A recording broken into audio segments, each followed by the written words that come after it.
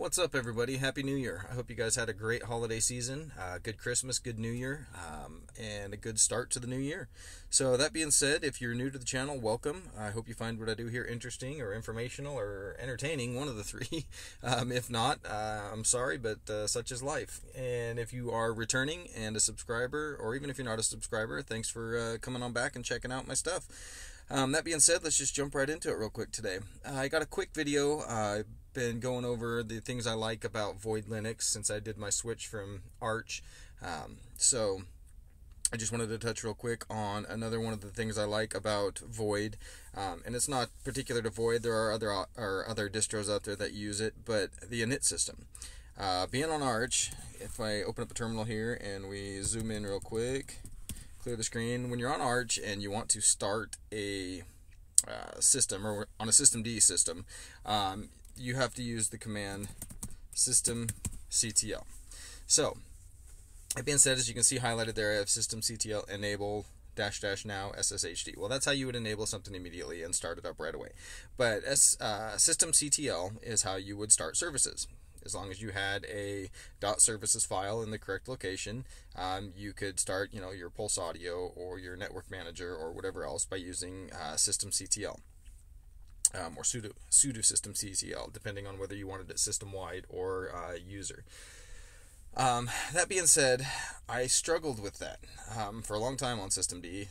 Just getting things up and going, it always seemed to act funky, and there was always errors and stuff that just plagued me on it. And eventually I got decent at using systemd, and so this video is by no means in any way knocking systemd. Systemd works. It's the most commonly used init system on Linux, so they're doing something right. A lot of people complain about the fact that it's so bloated and that it's just a mess and it doesn't follow the Unix philosophy of do one thing and do it well. But I have no beef with systemd. That's not what this video is about. But I will say, after using runit, the init system on Void here, I don't know that I would ever want to go back to systemd. So that being said, like I said, if you use a systemd service or a systemd distro, then using and starting services can be a little bit cumbersome. I ran into problems all the time with getting things started up correctly, whether it was just for a user or whatever. So that being said, do not have the same issue with runit. So I'm going to show you how runit works. So let's jump to a different workspace here. We're going to zoom in here. We're going to cd into etc, and we're going to clear the screen, and we're going to zoom in real quick, and then we're going to do an ls. So this is an ls of my /etc directory. And if we look right, where you at? Right here. Right there is a directory called sv. So if we cd into sv, and we clear the screen, and then we go ahead and ls, this is a list of what's in my /etc/service directory. Now what that is basically like on systemd. When you install something, it's going to give you you're going to get a .service file to actually start the service. What runit does is runit drops these files or these directories here into your etc/service. You can see I've got network manager right here, I've got my policy kit right here, I've got Pulse Audio, sshd, I've got ALSA, dbus. All this stuff gets dropped here when you do an install. So say you did a sudo xbps -install -s and did let's see, so you ran this command, sudo xbps install network manager. You hit enter, goes through, it installs everything. Well, when you do that, it drops this directory right here in your etc/service. And then to get that service started up, what you need to do is we're going to cd into /var, and we're going to clear the screen and do an ls. And in your /var directory, you're going to have another directory called service.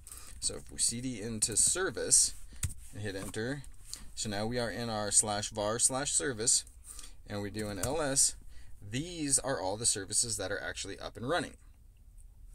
So you can see right here we've got network manager. How do we get our service from the etc/sv into the /var/service. Nice and easy. All you have to do, if we are in our home directory,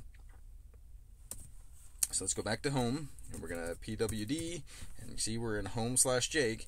If you're in your home directory and you've installed like Network Manager or ALSA or whatever, all you have to do is you do a sudo ln-s, and then you put the path to the /etc.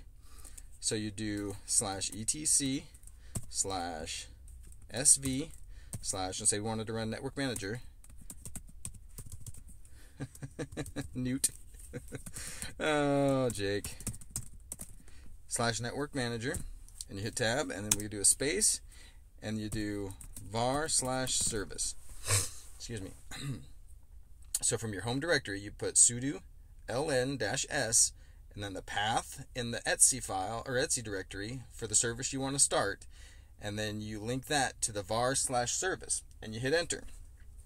Now what that's going to do is going to create a link right here in that var/service. So once that's in there, then it should automatically fire off and run. If you want to check that, you can do a sudo sv status and then Network Manager, hit the end and do your password, and then you can show that it's running. Now if it's not running, then it's going to come up down, and to actually get it up and going, all you're going to do is you're going to run sudo sv up and then Network Manager. So here, let me show you. We'll do sudo sv down Network Manager. Now we'll do a sudo sv status Network Manager. You can see it shows Network Manager is down. It's been down 4 seconds, so normally up. So if we do then sudo sv up Network Manager, and then we do sudo sv status Network Manager, now it shows running. So it's just that simple. And that's how it works with everything. Also, it's going to be the same way. You're going to do, from your home directory, you're going to do sudo ln-s etc sv ALSA to var-service. Check and make sure it's running. If you want to fire up MPD, you're going to do the same thing. And then do that to var/service. So I mean, it's just super simple, and it blows my mind how easy it is. I have not come across a single quote-unquote issue. I had one little hiccup when I was firing up, when I tried to get Pulse Audio running along with ALSA. When I fired them both up, I had some weird stuff going on. The problem was solved just by killing Pulse Audio and running ALSA, so that's what I run right now is ALSA. But that being said, no issues. And the fact that I can pick and choose on runit basically everything I want to start up and nothing more, and it controls what I want to control and nothing more. It's just amazing. Runit is just an amazing program. So that being said, I hope that you find this helpful. If you're planning on switching to Void or you're interested in checking it out, I mean, this is nice and easy. This is how you get your services up and running. So I hope this helps you, and I definitely recommend you take a look at it and take a serious look at it. I got a few more videos coming up on it. This was going to be a quote-unquote long-term distro review. This has turned into more of a, hey, exploring Void Linux. So that being said, I got a few more things coming up. I got some other videos in the works too, so just, hey, stay tuned. I appreciate you guys checking out my channel and taking the time out of your day to watch, and I hope you guys have a great rest of your week. God bless.